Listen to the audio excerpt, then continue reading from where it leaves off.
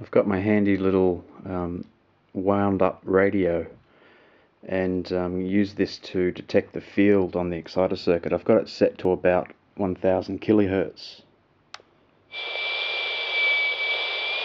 You'll hear it start to squeal when I turn on the exciter. Oh, it's on. It starts to sing. And when I get it close to the tower, right about here is where the frequency from the tower equals the frequency of the band that I'm on.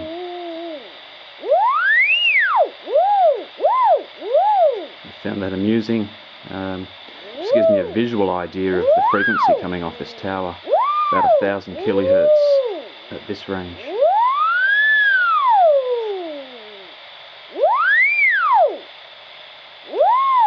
Yeah, interestingly, after playing with this radio near the tower, after about a minute it drains the juice out, as opposed to about 20 minutes of listening to the radio time. So I thought that was interesting.